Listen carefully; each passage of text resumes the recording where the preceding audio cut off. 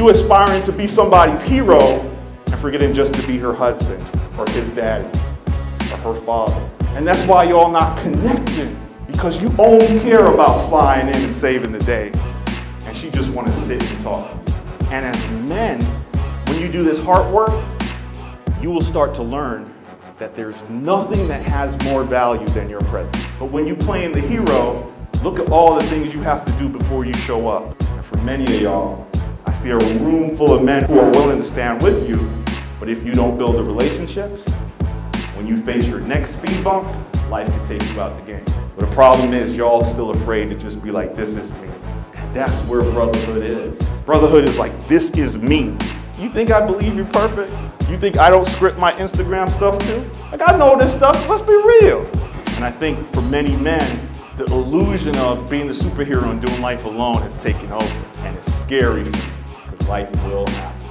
Like, I firmly believe in being very intentional about what you want and about what you're doing. Like the quote says it, you judge the character of a man not by where they stand in times of comfort and convenience. You judge the character of a man by where they stand in times of challenge and controversy. And then situations and circumstances change, and the words that they once spoke, it means nothing to them. Right, and their actions betray their words. When they say legacy, and then when they don't get what they thought they were gonna get, the words that they once spoke, it means nothing to them. When I look into my son's eyes in the morning, I understand as a father, as a husband, the greatest gift I can ever give to my son, it isn't money, it isn't a car, it isn't a house. The greatest gift I could ever give to my son is showing him that I love his mother. The greatest gift I can ever give to my daughter is saying that I love you and showing them that I honor and I love their mother, and no situation or circumstance will ever disrupt that, will ever take that away from me. And so when I say something, the only way you can stop me from doing it is you gotta take my life before you take my drive. It makes me want to go back, like I said earlier, and take an inventory of my life, look at some things that I can adjust, things that I can do better. I just got so many nuggets. One in particular stuck out to me when it says, if you don't pay attention to the details, you'll pay the price. For anybody that hasn't came, if you want to level up, if you want to master manhood, I feel like it's a must. And you know, you definitely have to come, definitely come out. Even if you don't sign up, come check it out. You know what I'm saying? I don't think you'll be disappointed.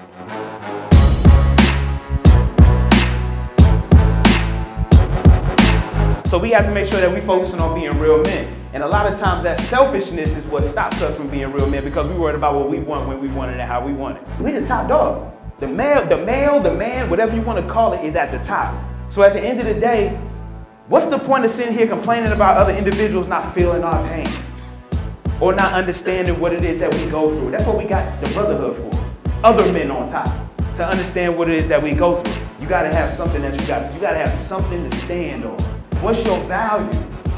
You got to have something to be able to sustain everything, the hurricanes, the storms, everything that's gonna come your way as a man.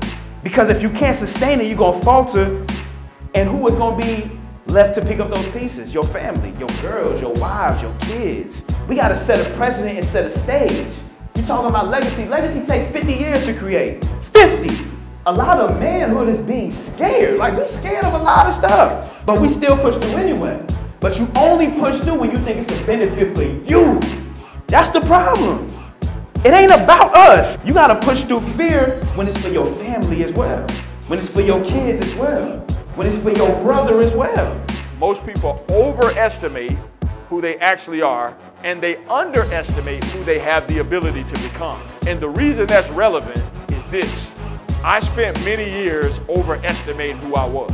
And as a result of doing that, I was getting results. But I wasn't getting the kind of results that I'm getting today, the results that would allow me to say, I feel like I'm actually optimizing who I am. I hope you showed up to say, I want to connect with some powerful brothers, some of the most powerful men in the world are in this room without question, but also to say, I got to get some personal results when I leave up out of here. You are capable of producing whatever it is you say you want. You can't do it off minimal or nominal effort. You can't get Kendall's results and you have doing it. It does not happen. It's no way to do that. And I want to emphasize that. Don't think because you're the man, maybe the man in your family or you were the man on campus, it does not happen. Whatever you got to give it during the time you got. That's what I meant. In the moment, give the moment everything you got in the moment. No excuses, no exceptions, no No, I can't because, bump that. Yes, you can. I need everything. I need blood, I need sweat, I need tears. I need everything you got. And it's our mentality that's killing us, fella. It's not your talent. I know it's not your talent, it's the mentality.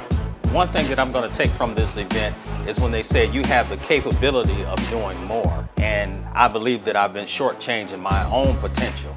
And today it just challenged me to, really look within myself and find out what more can I be doing as a man. The ability to communicate with people and ask questions that you need answers to or get solutions you're having problems with, it's uncomparable.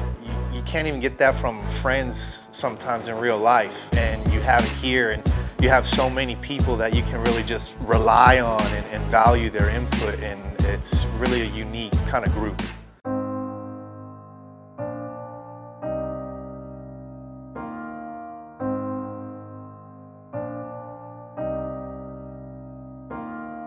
I purposely did this like this. This ain't no conference. I'm tired of us, people, men, whoever, coming to conferences.